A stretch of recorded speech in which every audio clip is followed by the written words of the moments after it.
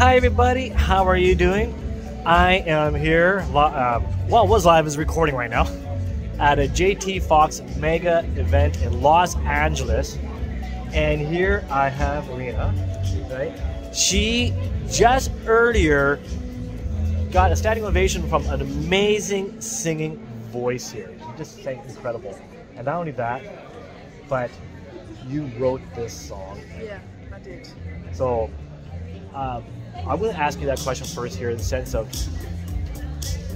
how has singing helped you in your personal life? Not like a tool, like a hammer, but in your personal life. Yeah, so obviously growing up, like I had a very, very bad stutter. So singing was really good for me because, you know, when you sing, like you don't stutter.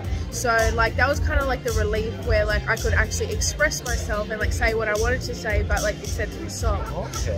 So like, you know, like that was really, really good. And obviously music is a great form of tool to be able to emotionally connect with people. So like that's kind of how it all started. Yeah. Okay. And I really like how you said it's like a really expression of you feel. The song you wrote, I gotta laugh because you know how most people's songs out there is really has a meaning behind it, and here was you got it turned down. It's kind of a middle finger towards there, and most people will look at the failure, but no, you turned it around and made it a song of you just keep on moving, keep on going. Yeah, exactly. So like that's like one of the reasons like why I called it So Think Twice, because like originally it was called Overqualified, but then I was like, no, I need to call the album that. So like the song, like as you heard, like it's about how, well, you know, like you turned me down, so once I'm starting to get success, like there's no coming back. It's like, so like don't come crawling back to me, you know, trying to be like my best mate or like you know trying to do favors for me. It's like, well, if you don't want me when I'm down here, then you're not going to get me when I'm up here. So like that's the premise of the whole song. Isn't that beautiful? I've seen too many people, obviously you probably see it too, where, oh no, this doesn't happen, oh poor me, I'm gonna go sit in the living room and eat food and that's it. Yeah, exactly. And you're like, no, I'm gonna turn around and make a song out of it. Yeah. So if anybody doesn't like me, listen to this song. Yeah. Right?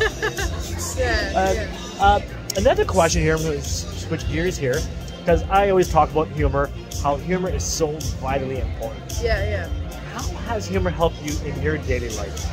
Yeah, so like my dad is probably one of the funniest people around. So like he raised me where like you take nothing to heart, like be very easygoing, you know, have like a lot of humor, because like humor makes a difference, right? You know, especially like when you're talking to someone and like you're cracking a joke and then like it's just like deadpan. It's like no energy, like, you know, it's like no just like positivity to it. Yeah. So like my dad always raised me, it's like you got to take a joke and like, you know, just like really, you know, become very personal like through humor. So like I definitely think that that's helped me both on a personal level to build up relationships as well as on a professional level as well. Yeah.